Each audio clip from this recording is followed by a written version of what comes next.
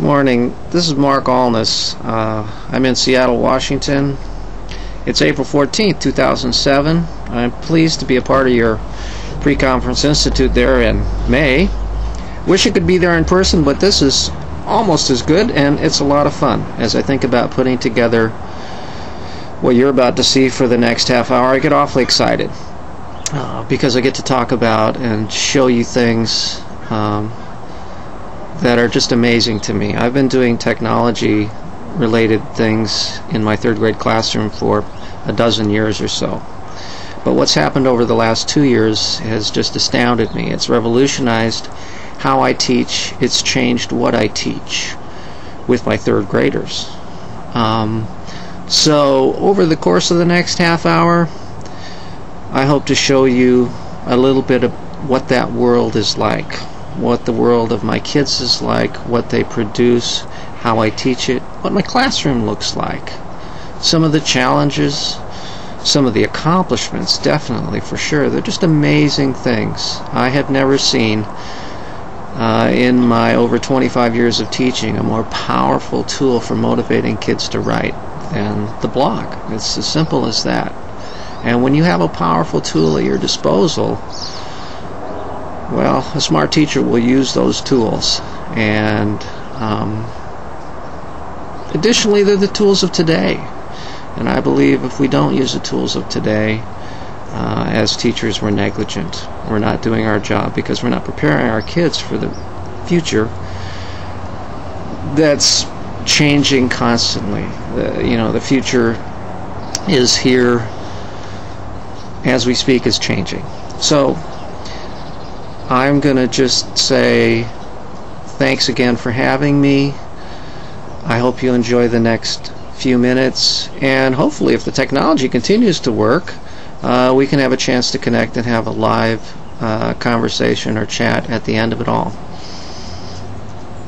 Talk to you later.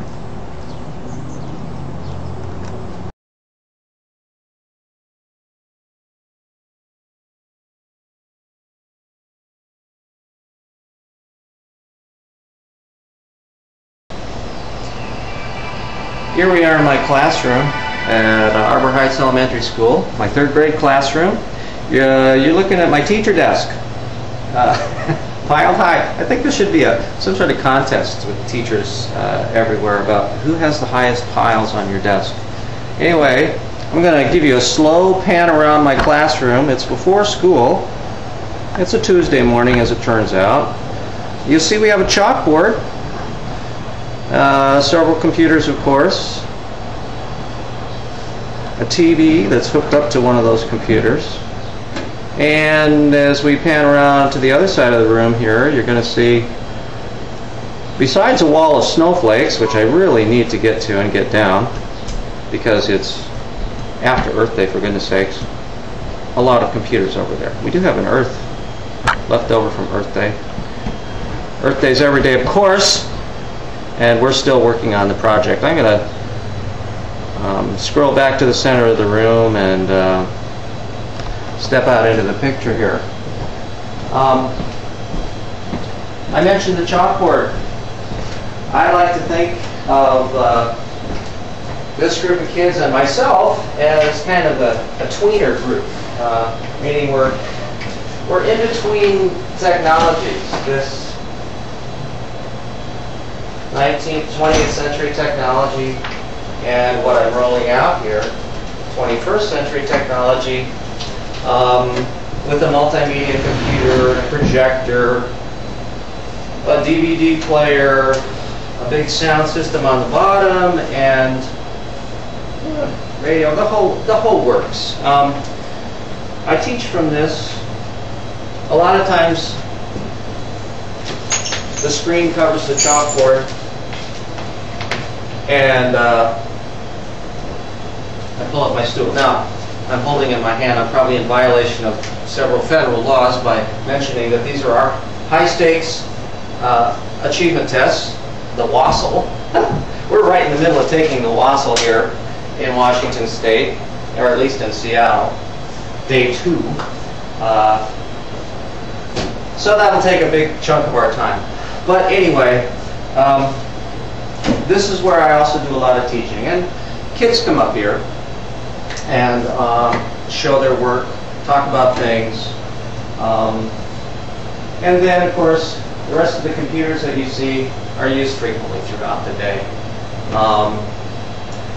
As I look around, I think, oh my goodness, I should have cleaned up. But, you know, for a realistic view of a classroom in kind of anywhere USA,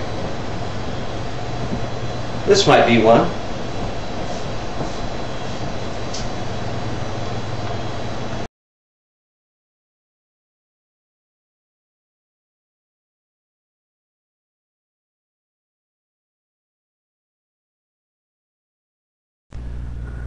Well, here's where it all happens. This is the Mighty Writers blog. It's room12.com. You have to spell out the 12.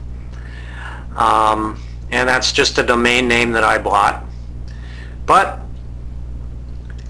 this is where it happens. On the left side over here, under the Junior Seahawk, are blogs that I've singled out that my kids read, that they comment to, that they receive comments from, and so on. In the center of the screen is my article, or is my blog. The articles that I write appear right here. And scrolling down a little bit on the right side, you see these are my students. And clicking on one of their names will give us their blog. We'll go right to their blog. Going down a little farther on the page, on the left side, back across, you now see the latest blog entries from any of my students. They're listed in chronological order, the most recent at the top. Some of my kids have been blogging since spring vacation. They write from home. And I approve their articles or give them feedback from my home. So it's really changing the boundaries of the classroom. I think I'll just click on a blog here just to give you an idea of what it's like. I'll try Chelsea over here. This is Chelsea's World. Chelsea has a fancy, well, sort of blue and purple thing going on. Spring break plans, what she wrote about, and that's what I had all my kids write about during the week before spring break. Going to go back at this point and just note that there are some alumni. These kids are now fourth graders. I invited them to come back, and with their parents' permission, of course, and join on. And so their writing, even though they're not in my class anymore, is still approved by me. So I'm their sort of teacher emeritus or whatever. Down here we have our map, cluster map that tells us where visitors are from that have been to visit our blog. And highly concentrated in North America, but a lot of visitors also from Europe. And then it's always interesting to notice the scattered, you know, 2 in Brazil and 1 in Africa. And actually, a lot of blogging activity takes place in New Zealand and Australia as well. We've had a fair amount of contact with some of the kids there.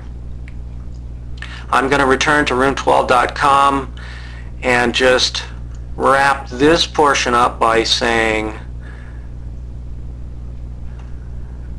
that this tool comes from David Warlick. This is Class Blogmeister. Without this tool, without the safeguards that this tool provides, I would not be blogging with my students. I'll include more on that later.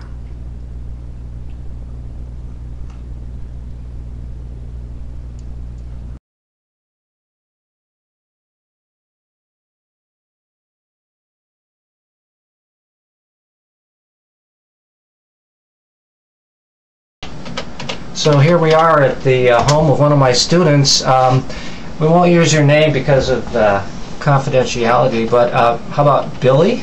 Okay. Does that work for you? Yeah. And we're here at Billy's house with his parents here. Hi, Dad. Hi. All right. We have to make sure that this is all okay with the parents, of course. And so, what are you doing at your computer right now? I'm typing a story on my blog. You're typing a story on your blog. Now, are you typing it directly on your blog, or? Yeah, I'm typing it directly on my blog.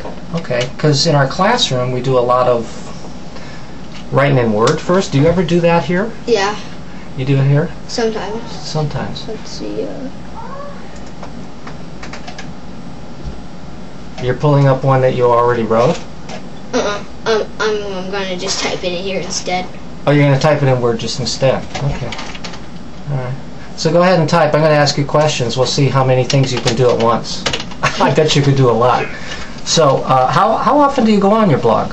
2 times a week, maybe. 2 times a week, maybe. Okay.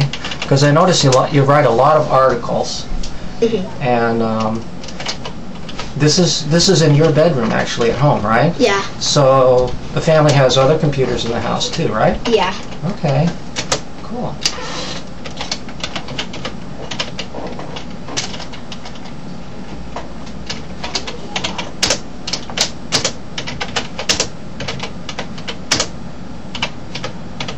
What's the most fun part about writing on your blog?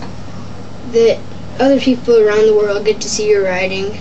They get to see how interesting it is. Have you gotten any cool comments from anybody recently? Not really. Okay. Have you left any comments for anybody recently? Yeah, I left one in New York. Somebody in Mr. Brune's class? Yeah. One of those 5th graders. Okay. All right. Great.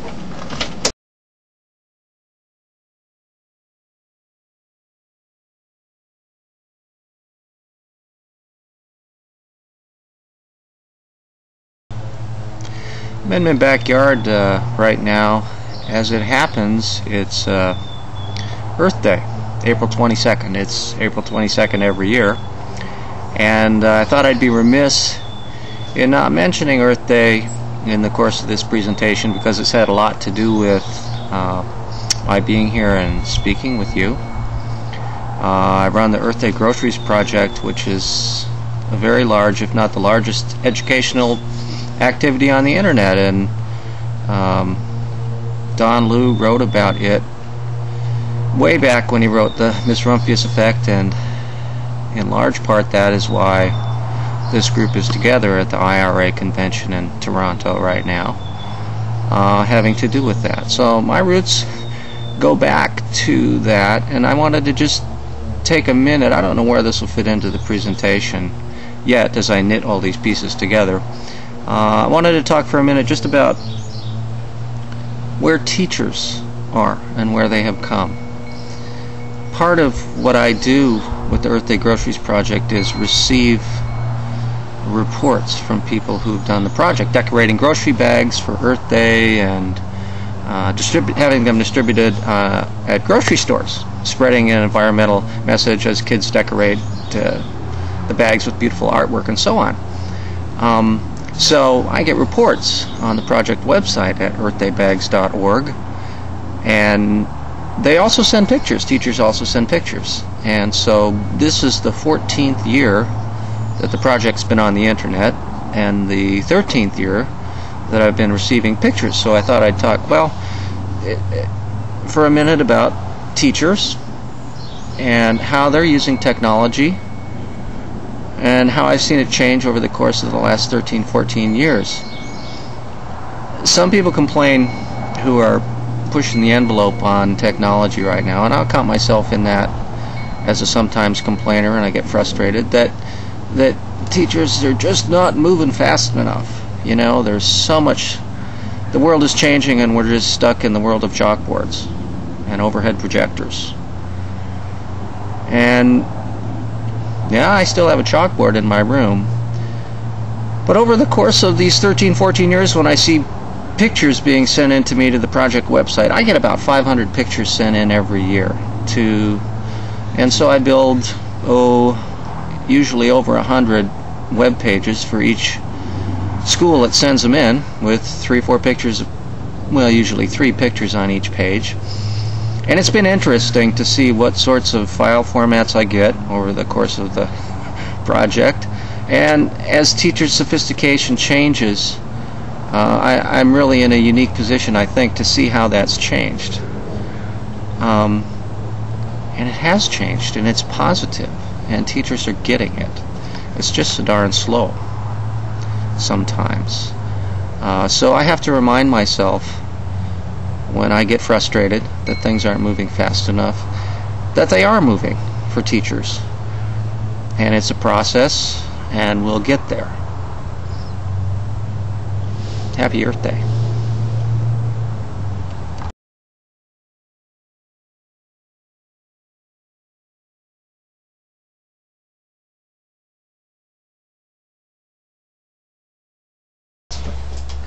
Okay, this is Mr. Honest again. I'm at the home of one of my students, one of my third graders. Let's see.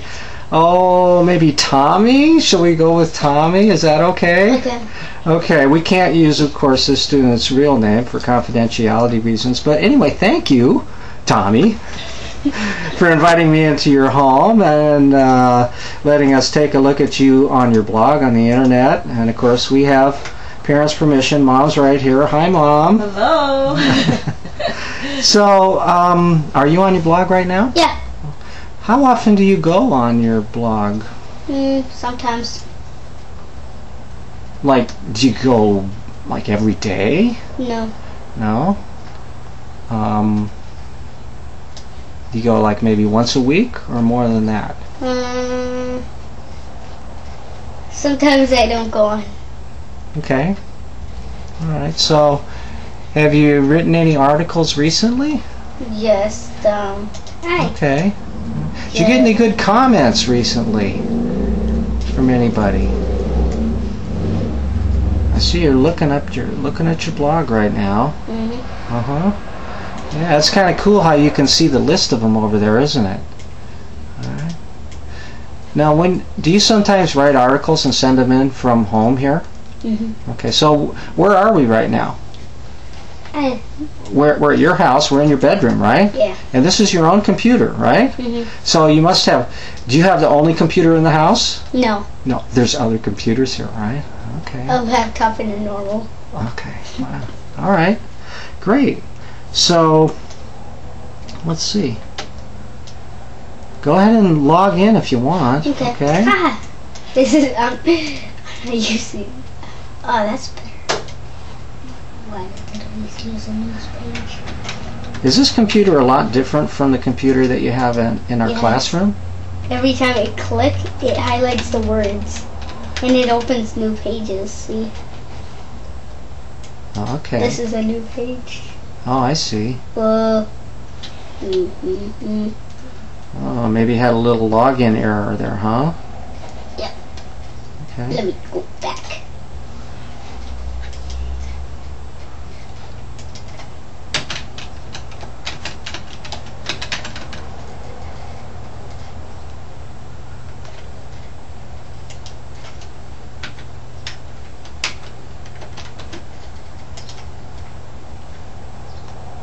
Think you're getting in? Good. What's the coolest thing about doing a blog? Oh my god. I don't know why it's doing capital. Well, look up there. Does it say log out and edit in the top left corner? No? Okay. Well, what's the coolest thing about your blog anyway, Tommy? It's blue.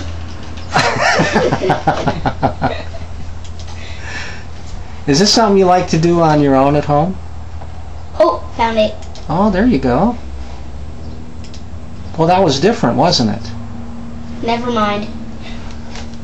Well, look for login and edit. I bet you're there. Upper left-hand corner. Does it say edit? Nope. Login.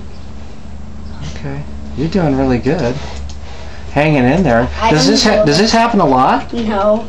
Oh, only now. This is the first time. Oh, this is the first time. Oh, great! Just because Mr. Alms is in your house, I'm bringing you good luck. Oh no!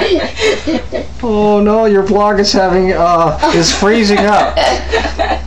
Well, listen, Tommy. I want to thank you for letting us come into your house and take a look at you trying to get on your blog. Okay? Maybe this computer's having a problem because it never does that. It never does.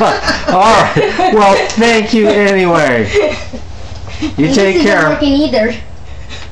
Oh my goodness. You have a great weekend. We'll see you back at school. Okay.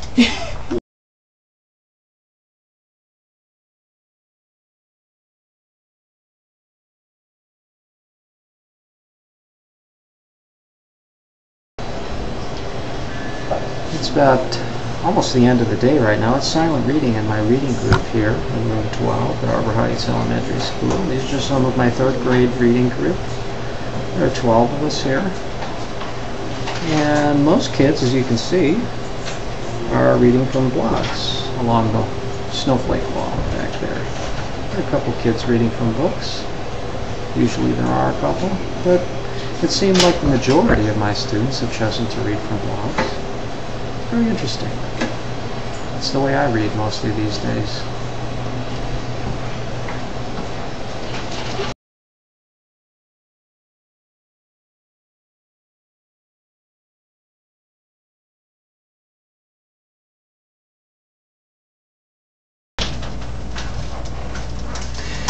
Here we are at the home of one of my students who's working on her blog right now. This is, shall we say, your Sally? Is that okay? All right, because we can't use your real name for confidentiality. So, you're working on your blog here from home. How often do you go on your blog, would you say? Not very much, but I write a lot of stories. I know you do. I know. You write a lot of stories. So you get to use this laptop pretty much whenever you feel like writing? Yeah. Okay.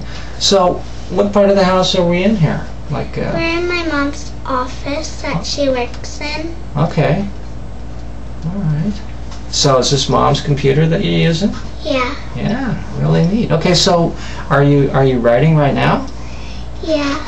Okay. So and you're writing, I notice you're writing right on your blog. You're not writing in Word first. Do you ever do that? Sometimes we do that in the classroom. I'm not doing it right now, but I'm writing on my blog first. Yeah, I know you do. Do you ever write at, when you're at home, do you ever write in Word first? No, I usually write it on this blog. You just put this blog. You just put it right in there. You're a pretty good writer, I know that. Pretty good speller, as it is. Would it be nice if there was spell check on your blog? Yeah. Yeah, I think so too. But I usually have my parents check my spelling. Ah, do they find much? Yeah. Do they? Well, why do you do that? So I can get it on my blog quicker so people can read it more.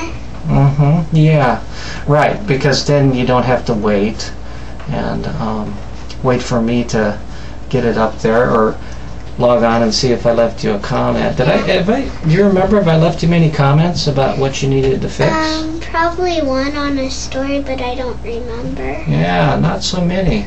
I can kind of tell who's gotten some help from parents and stuff. I think that's really cool. What's the neatest thing, and what do you really like the most about working on your blog, would you say?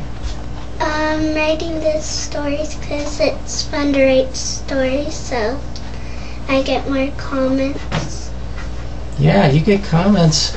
Do you leave comments for other kids too? Yeah. Uh-huh. Do you sometimes do that from home? I knew you do it from the classroom. Yeah. Do you do it from home too? Wow, that's great. So you're going to other blogs, not just room12.com too. So do your parents check those things too? No. Okay, you're pretty much on your own for that, yeah. Right? Okay, all right. All right, well, why don't you go ahead, keep going. You're doing I can tell you're writing a nice article, so just keep it up. Thanks for letting me come in and visit. You're welcome.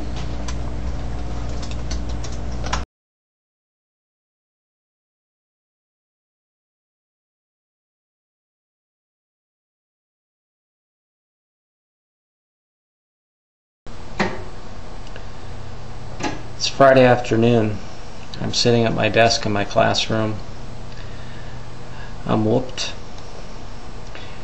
It's been the end of a long week. We finished the Washington Assessment of Student Learning this week, the WASL as it's called.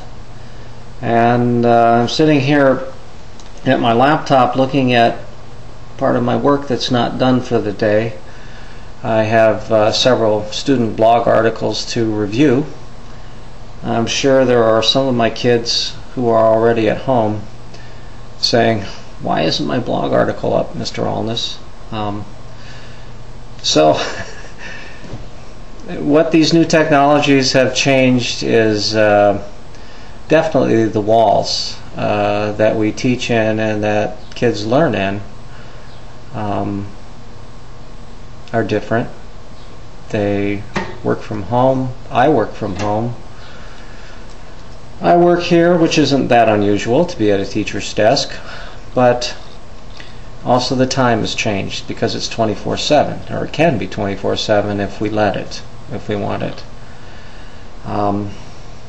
So I think it's only appropriate that I try to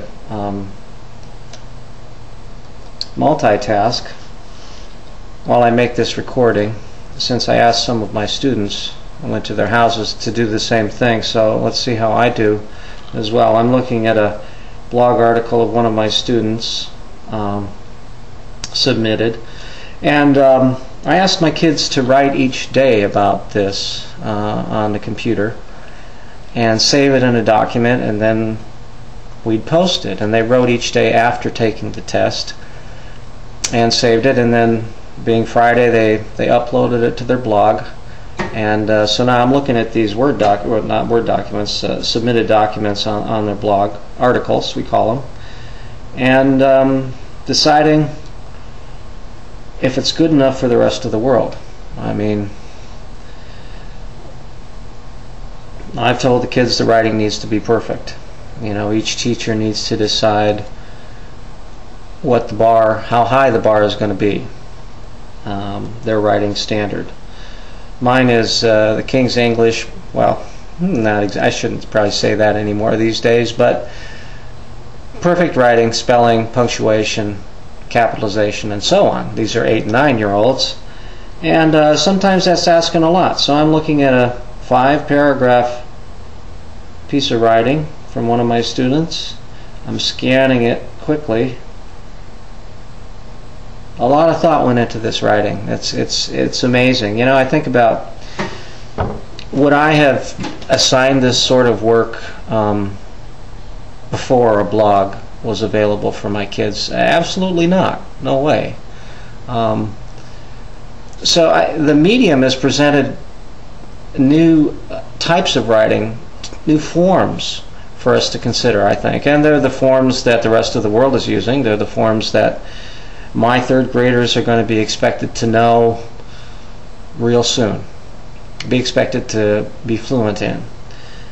So it's fun. And you know what? I'm going to put this blog article off till later because it needs a little bit of work. There are some that I look at and I go, that's good, or that just needs a period. And like I said before, each teacher needs to decide and set it up with their students and make it clear what's acceptable, what's not, what's expected. I'll take a look at one more here, and well, the student forgot to put the title in the right spot now, and I can see right away a couple of misspellings. Now I have the opportunity here to leave feedback for the kids and have them fix their work on their own. And I've told them if there are more than 2 or 3 misspellings, well, look for a comment from me next time you log in and don't find your blog article approved. I'm going to put that one off as well. Well, that's 2 for 2, not making it to the blog. I'll just take one more. We'll just see.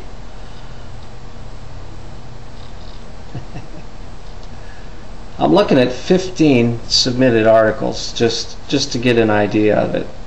Oh man, somebody resubmitted something called The Day Before Easter. Oh, they must have done a little bit of work on that in the meantime. As I think about, it's 4:30 on a Friday. School was out almost an hour and a half ago. I think about kids at home. I think about kids wondering, when's my article going to appear? and it just blows me away. It really does.